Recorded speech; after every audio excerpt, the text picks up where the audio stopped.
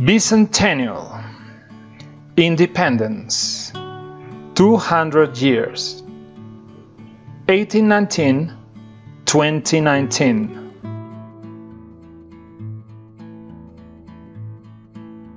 Liberation Campaign. May, August 1819.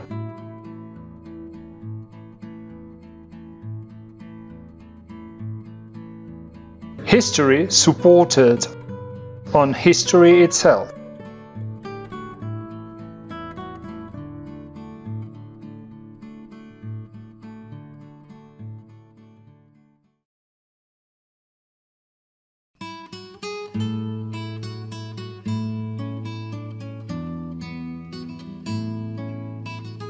After many frustrated attempts to achieve the independence of Venezuela on 1812, 1813 and 1814, and upon hearing about the imminent arrival of Pablo Morillo's royalist armies intending the reconquest, Simon Bolivar decided to travel to the islands of Jamaica and Haiti, pretending to gain military support to attain an effective defense facing Pablo Morillo's invasion. He wrote in Jamaica a letter known in historiography as the Carta de Jamaica, a document worthy of acknowledgement, since we find on it the Bolivar's main ideological principles of independence and liberty that kept his strong determination to accomplish the freedom of the Spanish colonies from the domination of the Spanish crown. While exiled in Jamaica and Haiti, he managed to get help and military support from Haitian President Alexandre Pétion, who provided the necessary military resources in order to return to Venezuela and secure the independence, with the only condition from Pétion to Bolivar of a commitment in guaranteeing the liberation of the slaves. In the beginning, the military actions of Bolivar were far from successful. But by the end of 1818, he managed to settle in eastern Llanos plains near the banks of the river Orinoco with his accompanying armies.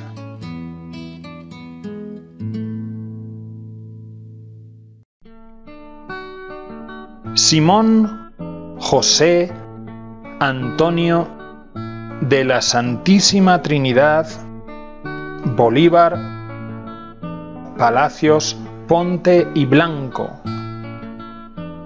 devoted himself to promoting the Congress of Angostura, inviting the provinces of Venezuela and Casanare to elect their delegates to the Congress, which was scheduled to take place on the 15th of February 1819 in Angostura.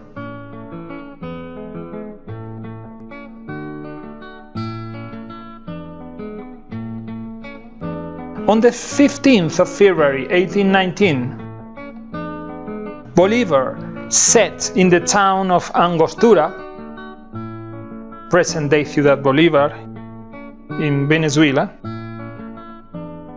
on the banks of the river Orinoco, the first Congress bearing the name of Congreso de Angostura, in which the liberty for Venezuela and New Granada was proclaimed. On the inauguration speech, Bolivar made a memorable lecture in front of the 26 delegates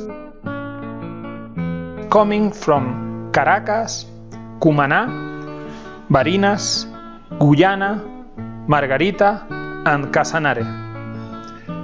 It was made clear that the ideological grounds of the new Republican government would be the sovereignty of the people, the separation of powers, the civil liberty, the proscription of the slavery, and the abolition of the monarchy.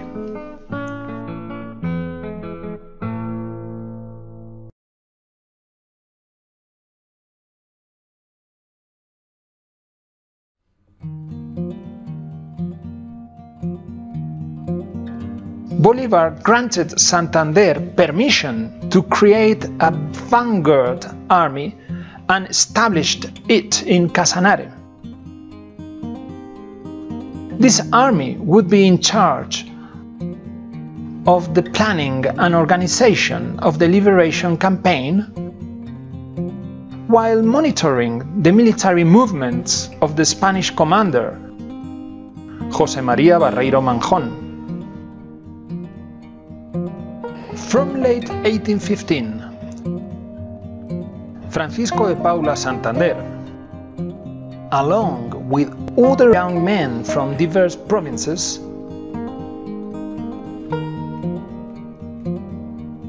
followers of the independence cause, moved to the eastern llanos of the Viceroyalty of New Granada, that is, the territories of Casanare and Arauca. By the year 1818, Bolivar and Santander managed to get in contact, and later on, in June 1819, they will meet in order to begin the liberation campaign that would culminate with the Battle of Boyacá on August 7, 1819. And his triumphal entrance on the 10th of August on the same year into Santa Fe, the capital of the Viceroyalty.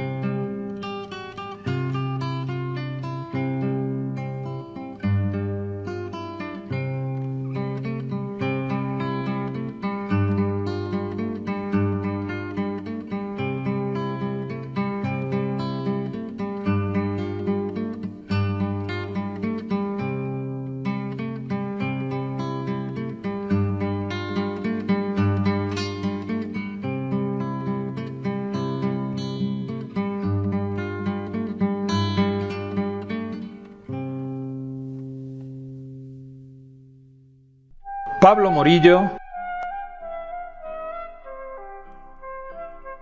Barreiro,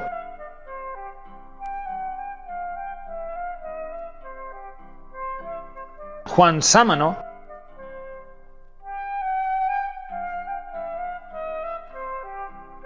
the Royalists' forces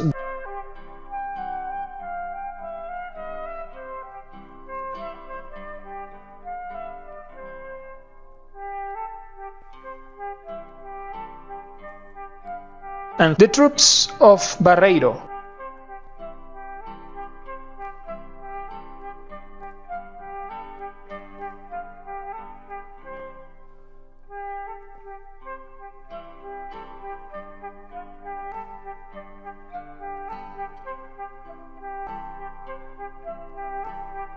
had knowledge of the dangerous and threatening presence of the forces gathering in Casanare.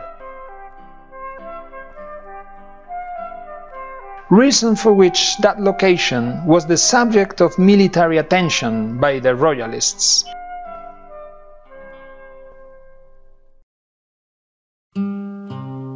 The royalist troops, under the command of Barreiro, on 1819 January, tried to stop the advancing Patriot army, who had previously gathered in Casanare. On these confrontations, the royalists were defeated.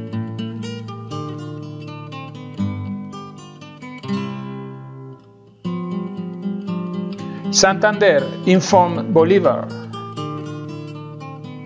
about the incoming clash with the forces of Barreiro,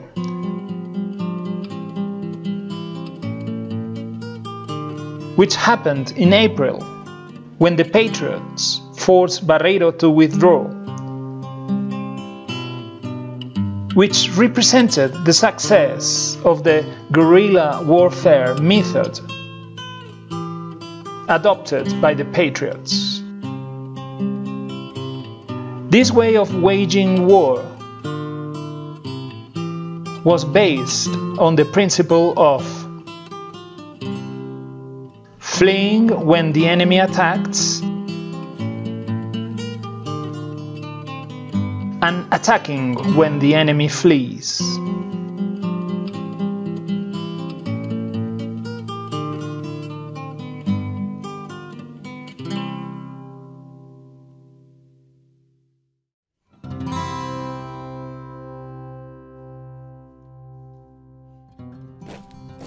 April 1819. By April the 26th, Barreiro returned to his camp in Sogamoso.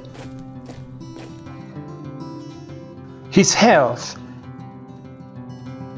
seriously affected by the effects of climate and weather in the Llanos de Casanare plains.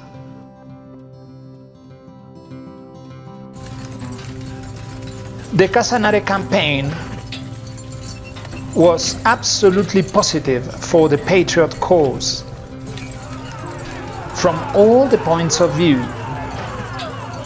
since the Royalists ended exhausted and highly demoralized. The first Patriot success was for Bolivar, a good test on the possibilities of victory, waging a campaign in New Granada, since the liberty in Casanare was now fully accomplished. The troops of Barreiro were convinced about the invasion of the Granadian army coming from the road of Paya and the Tenza Valley.